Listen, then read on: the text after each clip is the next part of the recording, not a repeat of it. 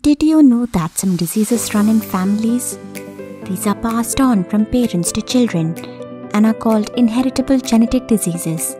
Many Indians suffer from them. Why is it so? Can we prevent these diseases? Let's first understand where these diseases come from. Research shows that in the last 2000 years, people in India have largely married and bred in their own small communities. As a result, every community has gathered unique mutations in the DNA of its people. But what are mutations?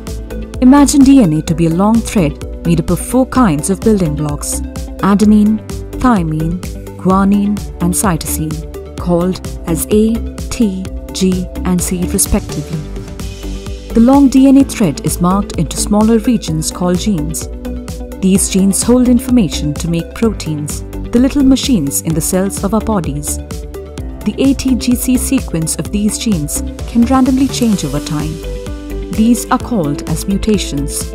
Most of these mutations are inconsequential, but some mutations alter the genes, such as the proteins become non-functional or dysfunctional. These can cause diseases and sometimes even death in the people carrying the faulty mutation. There can be 2 types of faulty mutations in genes: dominant and recessive. Cells usually contain 2 copies of genes, one inherited from each parent. Dominant mutations are those where just one copy of a mutated gene is sufficient to cause a disease. But these are rare. In case of recessive mutations, both the copies of a gene need to be mutated to cause a disease.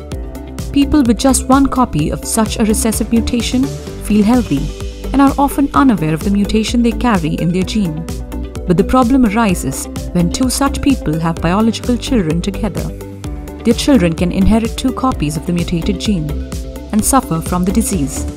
Such inheritable diseases due to both dominant and recessive mutations are called as genetic diseases. Some of the examples of genetic diseases are thalassemia, muscular dystrophy, sickle cell anemia, and cystic fibrosis. India is estimated to have about 70 million people suffering from genetic diseases.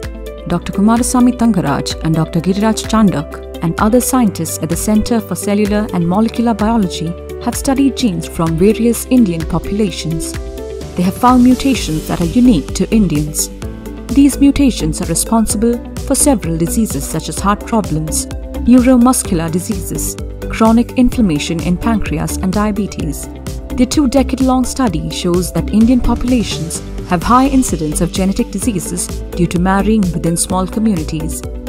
But there are ways to stop the spread of genetic diseases. You can go to the doctor to get tested for some of the common faulty genes. If possible, choose a partner who does not carry the same faulty genes as you. One of the other ways is to marry or choose your partner who is not your relative or belongs to a different community. This way, the chances of both of you carrying the same faulty gene would be small. In case you and your partner have the same faulty gene, you can consult a medical geneticist or genetic counselor to make an informed choice on healthy life for you and your future children.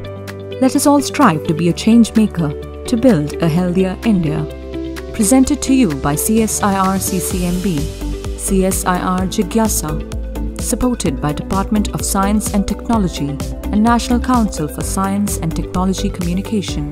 To know more about CSIR CCMB's work, please visit www.ccmb.res.in.